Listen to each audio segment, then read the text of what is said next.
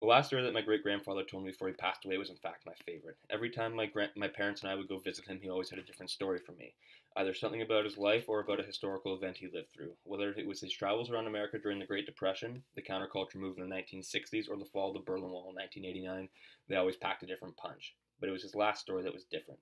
He told the story with the same sense of naivety in his voice that he experienced that night in Miami in 1933. He started by asking if I knew who Giuseppe Zingara was. I shook my head and said no. I had no idea where he was going with it, like always. He told me that on February 15th, 1933, along with his parents, they spent the day at the beach in Miami. They parked their car in the northeast corner of Bayfront Park in downtown Miami. The traffic in the morning was bad, so they decided to stay at the beach a little bit longer than planned. After dinner, they walked through the park back to their car, and a large gathering was beginning to take shape around an open touring car. They asked someone why there were so many people gathering in the park. My first thought was that it was a Ku Klux Klan rally, but someone clarified that President-elect Franklin D. Roosevelt was delivering a speech, and our unified opposition of the President-elect forced us to stay and hear what he had to say, he told me.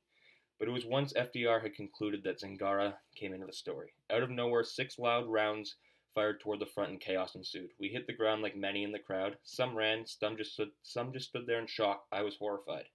5 people were hit, including Roosevelt, and the mayor of Chicago was killed. Zingara, an unemployed bricklayer, shouted, "Too many people are starving," before firing. Unfortunately for Zingara, he stood only 5 feet tall and needed a stool to see over the crowd to fire.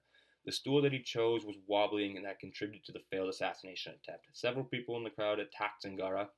Roosevelt, with a bullet in his guts, pleaded to the crowd to stop beating the man and let the authorities take justice. Zingara was originally charged with attempted murder, but when the mayor of Chicago eventually died from his wounds, the charge was changed to second-degree murder. Zingara was given the electric chair. The reason this story will always remain my favorite is not because of the events that happened that night, but what didn't happen. My great-grandfather and probably everybody else in Bayfront Park didn't know that the future of the United States was, for just maybe a split second, in the hands of a deranged 5-foot-tall man standing on a wobbly stool.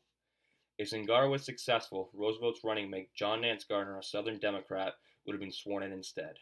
Garner opposed any legislation with socialistic leanings, so in turn this meant Roosevelt's highly socialistic and highly influential pack of legislation known as the New Deal, which was a large part of the platform that he ran and won the presidential election on, would have been scrapped. The New Deal was the saving grace of the United States, he always told me.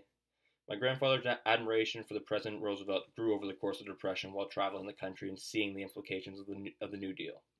The reason this was his favorite memory was because it took over 25 years to fully grasp the implications this event would have had on world history if Giuseppe Zingara would have successfully assassinated Franklin Roosevelt in Miami and John Nance Garner is sworn in as the 32nd president.